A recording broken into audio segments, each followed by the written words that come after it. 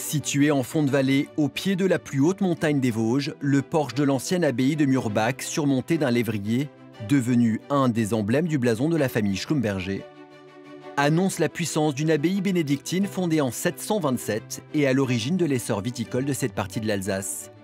L'abbaye de Murbach a joué un rôle essentiel sur la viticulture de Guebwiller, puisque les princes abbés de Murbach, qui composaient donc les membres de cette abbaye, ont été les tout premiers à vinifier les vins de Guebwiller et surtout à les commercialiser. Et ils ont pris le relais au point de vue de l'exploitation de la vigne des Romains, et ils ont perpétué la plantation et l'exploitation jusqu'à la Révolution française, c'est-à-dire pendant plus de 1000 ans. Aujourd'hui, de l'abbaye ne reste qu'une infime partie de ce que fut l'un des fiefs ecclésiastiques les plus puissants du Saint-Empire romain germanique. Partiellement détruite au fil des guerres qui ont malmené cette partie de la France, frontalière avec l'Allemagne, seuls restent le chevet et le transept, derniers témoins de la puissance des princes abbés qui ont dirigé la viticulture de cette région. Séverine et son frère Thomas Schlumberger sont les représentants de la nouvelle génération du domaine privé le plus important d'Alsace. Car le domaine Schlumberger, ce sont 130 hectares de vignes, dont 70 en grands crus classés, accrochés sur les coteaux vertigineux qui surplombent la ville de Guebwiller et protégés par un environnement forestier remarquable. Le domaine Schlumberger produit à peu près 25 vins différents par an. L'Alsace est une région quand même très particulière. J'aime à penser et à dire que c'est certainement la seule région au monde à produire une telle diversité de vins blancs. Nous utilisons 7 cépages en Alsace et le domaine Schlumberger utilise l'intégralité de ces 7 cépages alsaciens. 90% de ces cépages produisent des vins blancs. Donc on va retrouver le sylvaner, le muscat, le pinot blanc, le riesling, le pinot gris et le gewürztraminer. Le seul cépage qui produise un vin rouge en Alsace est le pinot noir, qui s'est implanté déjà depuis de longs siècles en Alsace et produit de plus en plus et année après année des pinots noirs avec beaucoup de caractère, beaucoup de structure. Et pour arpenter ce domaine dont le relief affiche parfois 50 degrés de pente, l'usage d'un véhicule 4x4 est de mise. Voilà, donc là on arrive vraiment au milieu des coteaux. Sur les 130 hectares, il y a quasiment 100 hectares en pente. Donc là, on a une parcelle en friche qui va rester en friche pendant 5 à 7 ans avant d'être plantée. On va laisser vraiment le temps au sol de se régénérer et d'être parfaitement propre avant d'accueillir de la vigne. Notre arrière-grand-père, quand il a reconfiguré le vignoble dans les années 20, il l'a considérablement agrandi, a réorganisé le vignoble en terrasse. Donc nous avons 50 km de murs comme ça pour maintenir les sols. L'ensemble de cette montagne sur laquelle on est, c'est un tas de sable. C'est comme une dune au bord de la mer. Donc il y a énormément d'érosion. Et afin de lutter contre cette érosion et d'éviter que nos terrasses dévalent, nous avons ces 50 km de murs pour les maintenir. Donc il y a toujours 2 maçons à plein temps qui s'occupent de l'entretien des murs ici. Ces murs, tout comme les sols du domaine, sont constitués de grès rose, pierre sableuse des Vosges, dont la coloration est due à la présence d'oxyde de fer, héritage des plaines deltaïques qui recouvraient la région il y a 250 millions d'années. Anthony a la charge de les restaurer. Ils datent pour l'essentiel du début du XXe siècle, époque à laquelle le domaine Schlumberger va considérablement se développer, grâce aux visionnaires de la famille.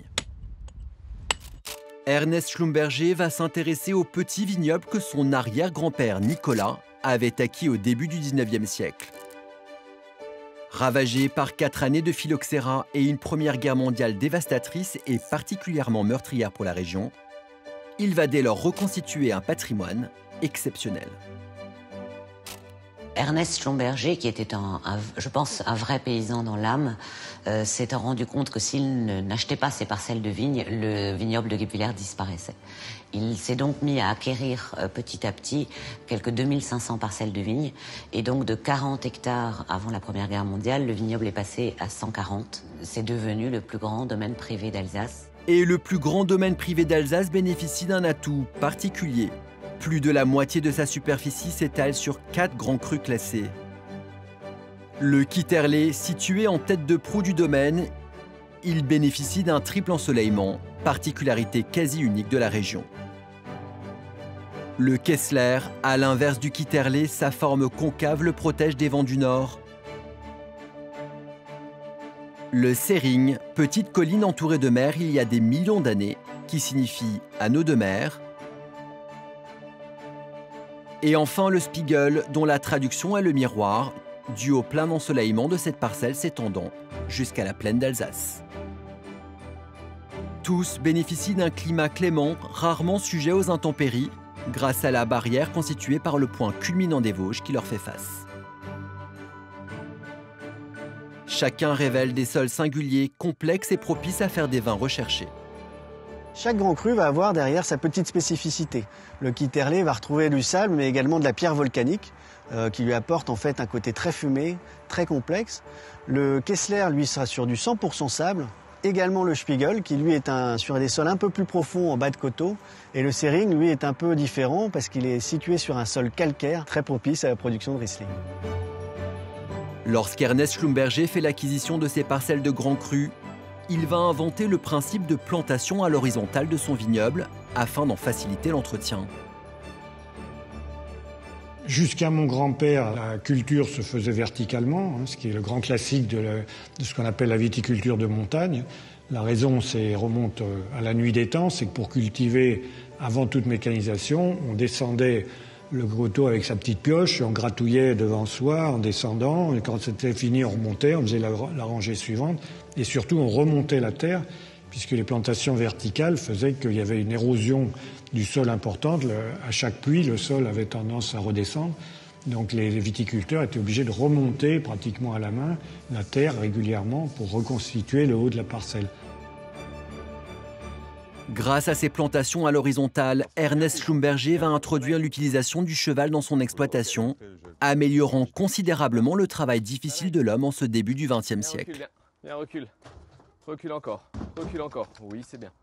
Donc les chevaux à l'époque, c'était la mécanisation actuelle. C'était la grande révolution animale, mais qui permettait de faire travailler non plus les hommes, mais les animaux. Ensuite, mon père a poursuivi l'utilisation du cheval, tout simplement parce que même s'il y avait une mécanisation qui se faisait dans le monde viticole, certaines parcelles étaient plantées trop proches les unes des autres. Donc les machines ne passaient pas. La seule chose qui permettait de travailler les sols, c'était le cheval. Aujourd'hui, on les utilise toujours, on les a en fait jamais abandonnés. On les utilise pour labourer certaines parcelles. Alors tout ce travail du cheval part de l'idée de travailler les sols en fait, pour avoir les sols les plus respirants et les plus propres possibles. Doucement, doucement, doucement. Et comme pour tout vignoble d'exception, outre le climat et la qualité des sols, le savoir-faire et la main de l'homme sont tout aussi importants. Séverine et Thomas peuvent compter sur leur oncle Alain pour leur transmettre les techniques ancestrales liées à la conception des vins de cette maison.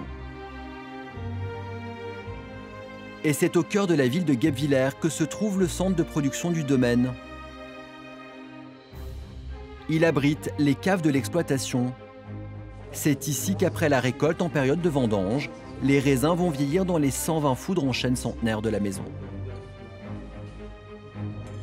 Nous avons la chance au domaine Schlumberger de pouvoir élever nos vins sur des périodes assez longues. La fermentation dure généralement entre 4 et 6 semaines.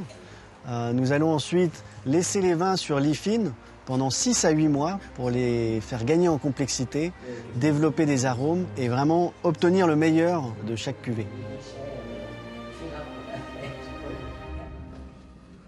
Ce qu'on appelle lit fine correspond aux levures mortes et résidus végétaux qui sédimentent à l'issue de la fermentation et se déposent au fond des foudres.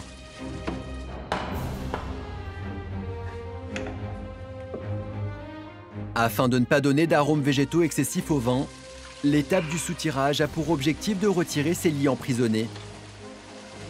Une opération répétée plusieurs fois afin d'éclaircir le vin, jusqu'au stockage de celui-ci.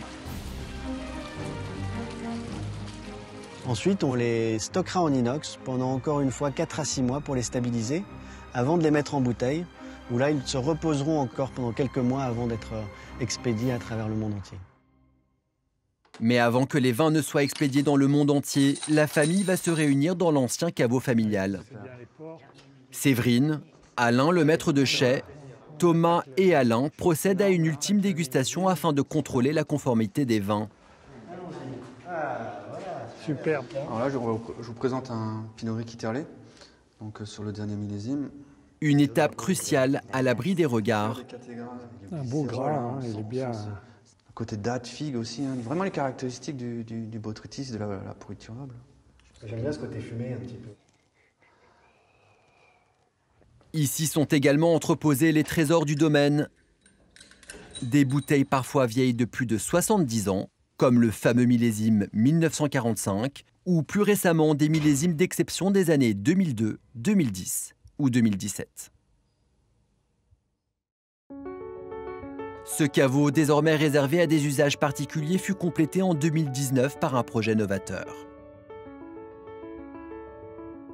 Adossé aux anciens bureaux historiques datant d'Ernest Schlumberger, Séverine et Thomas ont décidé la construction d'un nouveau caveau, répondant à un cahier des charges à la hauteur des aspirations de la nouvelle génération.